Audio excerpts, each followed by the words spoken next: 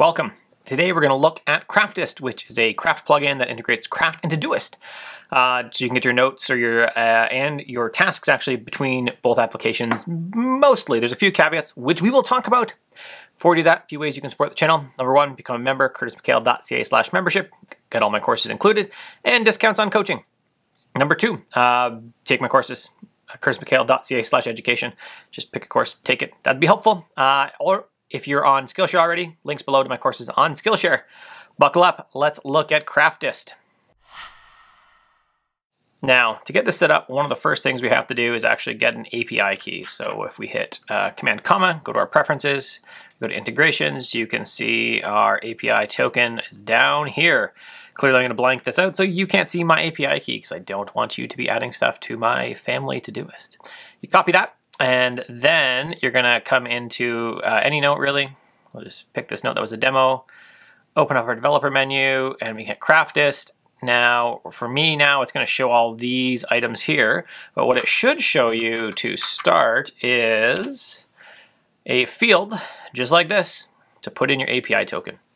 You'll paste that in here, hit Set Token, and then in a few seconds, it will update and give you the buttons you see on my screen. So create task from selection, cross-link, link notes, all that stuff will show up for you. To start, let's open up Todoist and just make sure that I have some tasks set for today. I do, don't I? Yep, write Obsidian video, write Craftist script. Those are good, overdue, they're due today.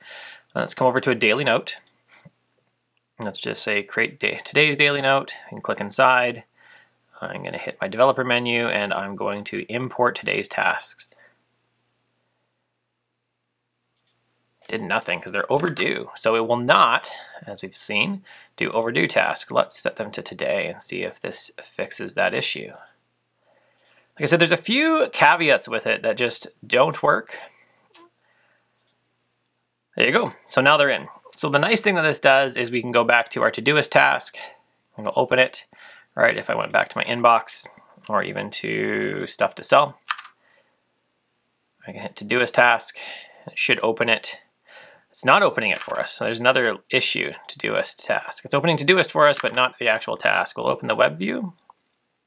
I'm not signed into Todoist, so unlock one password.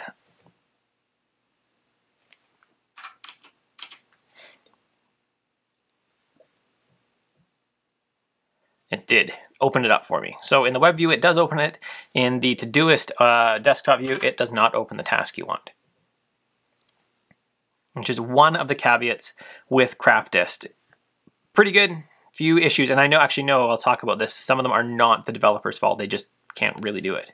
So now, how about resolving tasks? If I resolve here, I'm gonna have to come back over to my developer menu, and I'm going to have to sync task states.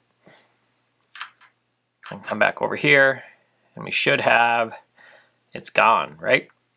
That's good. Now, one thing that, again, another gotcha, if I unresolve this, I come back here and sync task states, it will still always be resolved. So it takes a resolved task as the final state of the task. It will not unresolve a task in Todoist for you. It always takes a resolved task as the final state of the task. Now, what about managing projects? I go back to my all documents, I come into stuff to sell. So this is actually already linked to a task, and we can do that by going in here, and we would link note to project. We'd pick the project we want, right? Stuff to sell. It's already actually linked.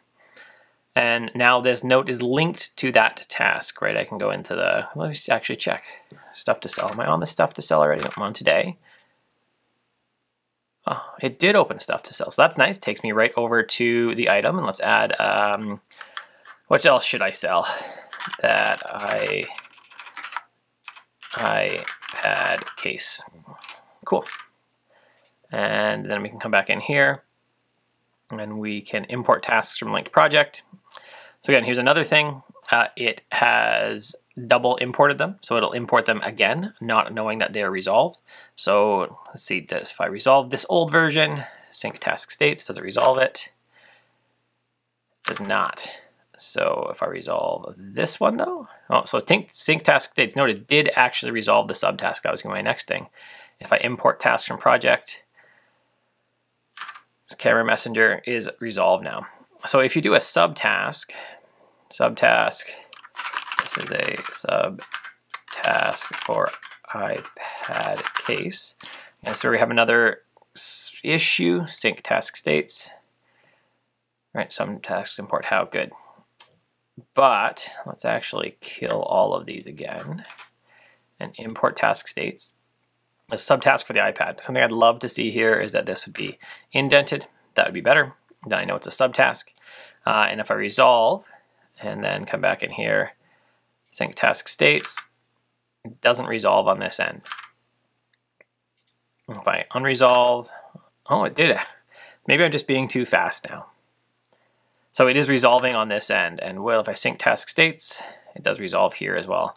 This feels like an update. I'm actually a week behind my recording schedule because I could not record last week due to dental issues. Now another thing we can do in here is we can add, this is something cool to sell, and I can highlight it and come in here and I can create tasks from selection. I created a task from that block. It's going to take me to the Todoist task. Oh, and we can just open Todoist, right? This is something cool to sell. It put it in my project. Nice as well. These are all really good things, really good ways that you can integrate Todoist and your craft setup.